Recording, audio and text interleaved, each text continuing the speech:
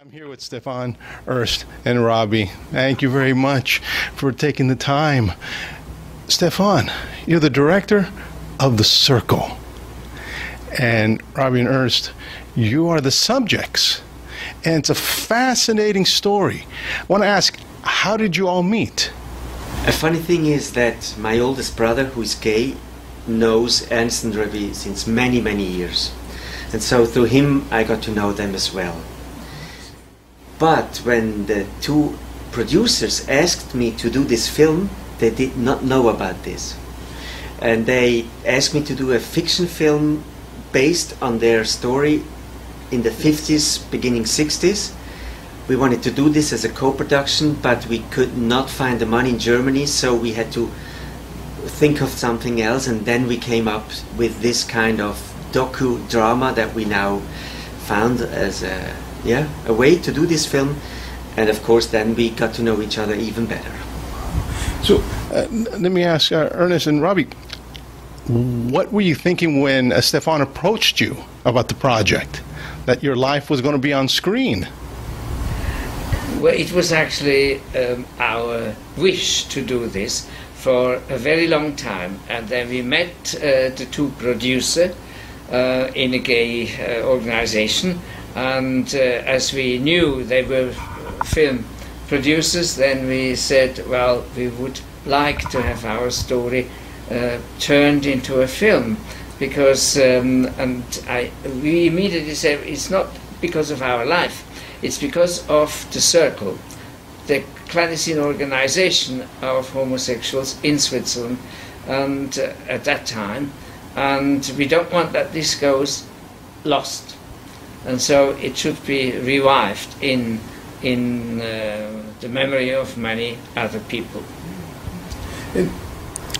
Well, let me ask, and as you were watching the project progress, what were some of the feelings that you were feeling as you're recalling everything and you're seeing your story being told? What were some of the memories and feelings that were being conjured?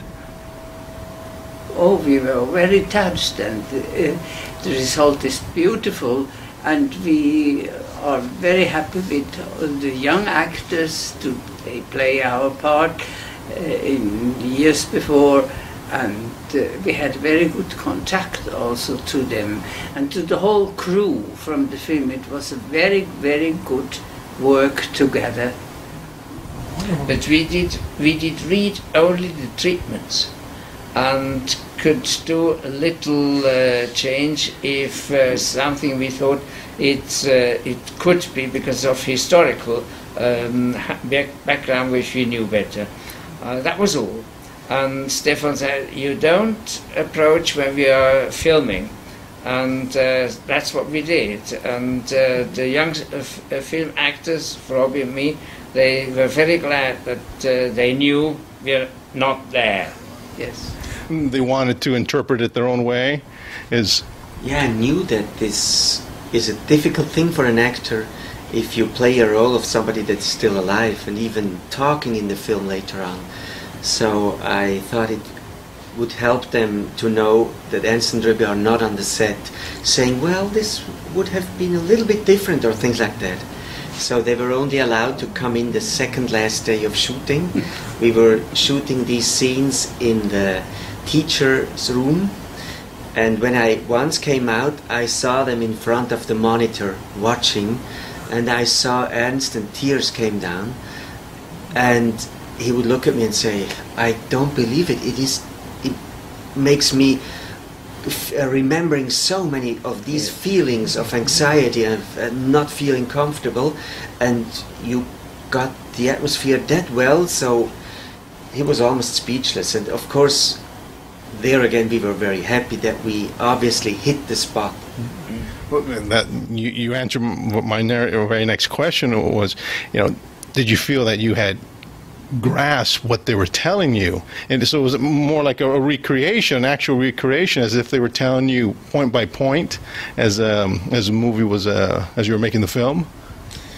We were trying to get as close as we could, yes. And it was that Ernst and Robi, they had the chance to read the script, and that was very helpful for me because I was very interested in knowing what more could you add to it, and do you feel that this resembles your story at all? And it's very, very close. And one thing, for example, there is our dialect in Zurich, and of course it changes over the years, and we wanted to have some words that really are from the 50s and so on, and we found them, and Ernst would, as a school teacher, would write, no, this is wrong, this is right, and we changed it, and it's nice because it really gives you the feeling also through the language as a, yeah. Capturing, the atmosphere of, the 50s, and, the how they spoke, like you mentioned, and action, thoughts, and everything. What was the most difficult that you felt was to capture that time and in their story? Well, somehow it is really difficult. I was born in '61, so I tell a story about a time that I was not here, and the uncertainty, how it really was. That was one thing. Well, then I knew they would always talk about the festivities and the balls and the dances that must have been fantastic. So then you start and come up with modern ideas, like in a disco, or what would make it so how loud was the music, for example, all of a sudden and we went really and asked again and again, what do you remember? And then to find out, we have to twist it now to find this. That was very interesting. That was something I wanted to ask about the cabaret. How it's changed from then to now, because in the 50s, like Stefan was saying, it's very different. How was it when you were experiencing that during that time? Oh, it's not so a big change, and I changed also my program a little bit more in modern parts and with songs, but the style, it was shown me as a real simple woman, or a singer of the cabaret numbers. And I had, I think, the big chance also to have some people in my mind who I can I see how they played, and they was. And one of these was Marlene Dietrich, of course. And so I think the program of these numbers, they are still very with life, and they live their life. It's good, and I try to do it again if possible. Wonderful. In the circle he could do this, but the cabaret then meant also political texts, which sometimes I did write for him. But nowadays, of course, they're all out. So what rests are the songs, and the songs of the 20s and 30s. And it's amazing how nowadays they become popular again. Yes. Everyone remembers and relives them. And that's amazing. I wanted to ask you, when you're entering that world, and you were there, how difficult was it? When you were in the cabaret, everyone was of like-minded, but when you left, it was a different world.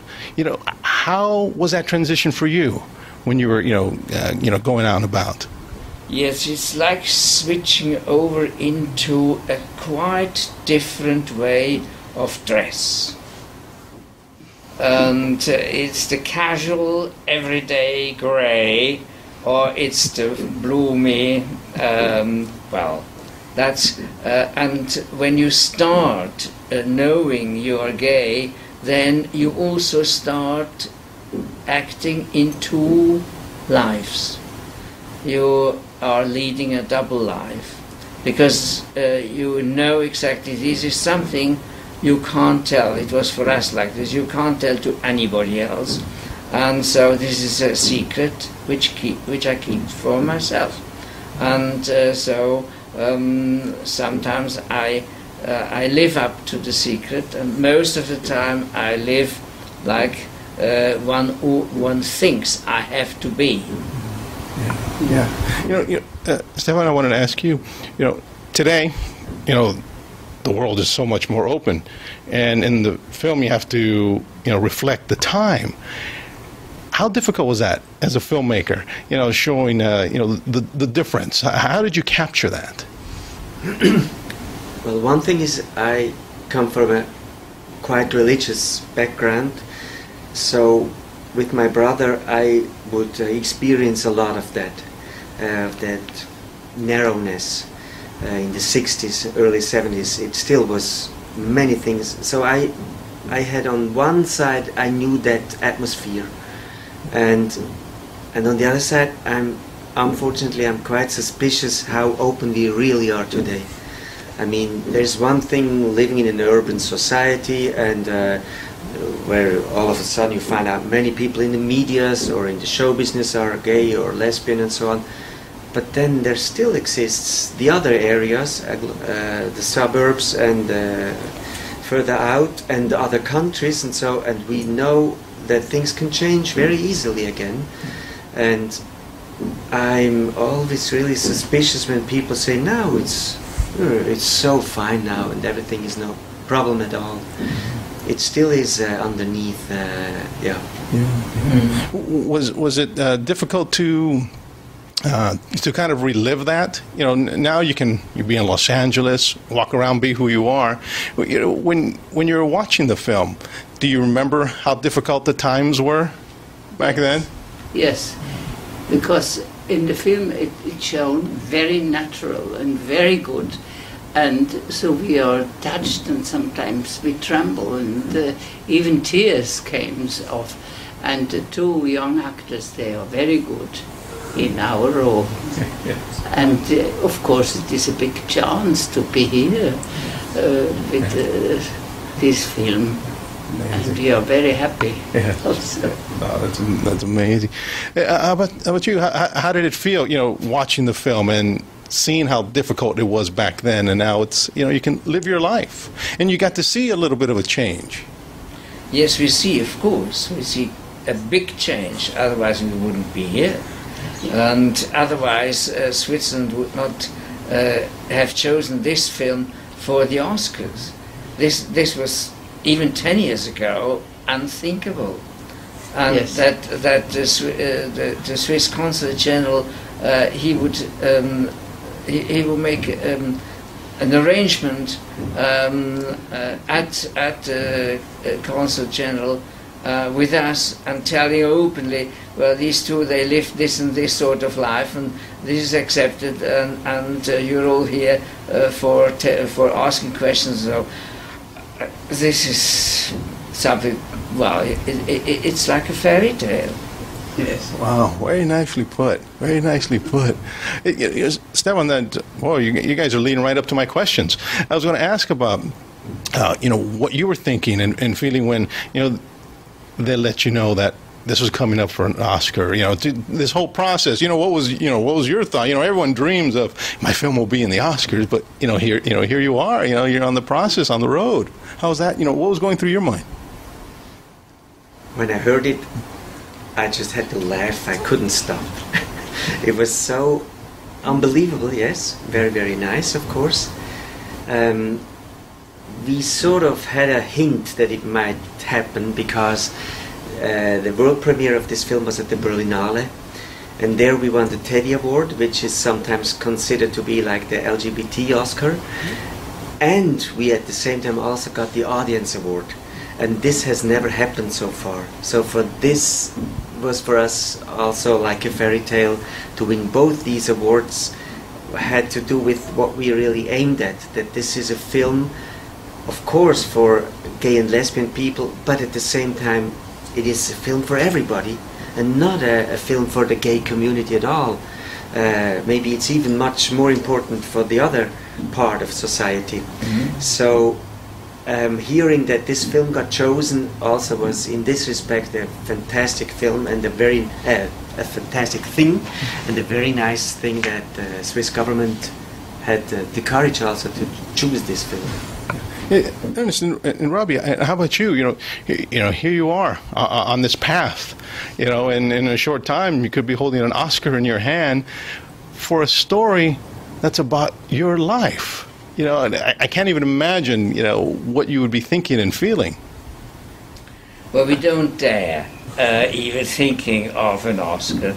It's enough wonderful just to be here, like we are here at the moment. But we know, and we've made the experience, only 3 weeks ago we were in Ukraine, in Kiev, and the film was shown in a beautiful old cinema, and lots of people were there, and there was a long Q&A, and it went all over midnight, nearly to 1 o'clock in the morning, and 24 hours later homophobic people came along and they burned the theatre down. And this is the situation. And people from there, they said, well, your film shows us a way into a faraway future, which has become reality to you, but for us, it's a long way to go still. And in the western part of Europe, and in Berlin also, people were scared about what happens in the east of Europe.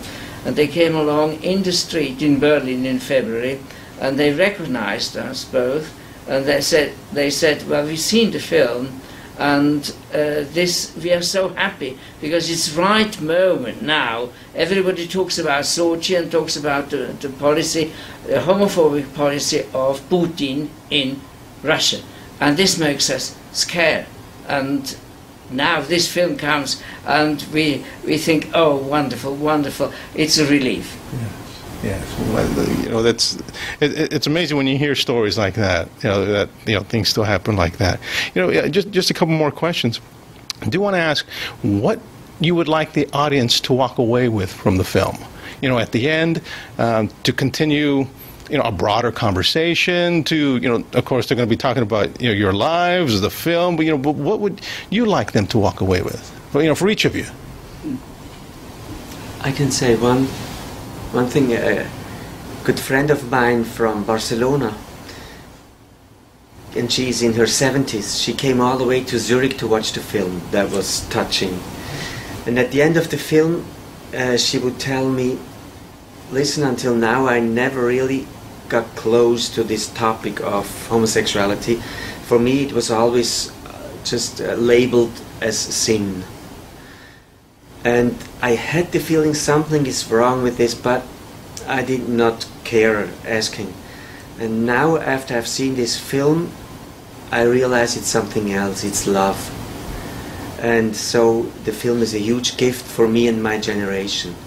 And when I heard this, I was impressed, and I think that's one of the biggest gifts I could hear after this film. Yeah, that's amazing. That's amazing. And how about Ernst, Robi? What would you like? What would you like the audience to walk away with, or or for yourselves? What do you walk away with? Yes, well, the film is a sort of media when the audience, it comes like a dream. It comes part of your own when you're there, and when you remember the film, then it becomes like a sort, of remembrance of your own life, and it changes your mind. You get more open. That is exactly what we want, and what the film makes, because it's so well made by Stefan. And it shows our life. It is love, and poor love, and that we want to make a message to the public. Oh, they are no special, they're normal men and normal life, and but anyway, something special. And to be here, it is a great impression, we are very happy. Here in Los Angeles now. Oh, wonderful. Thank you. Oh, my pleasure. Thank you very much indeed. Thank you.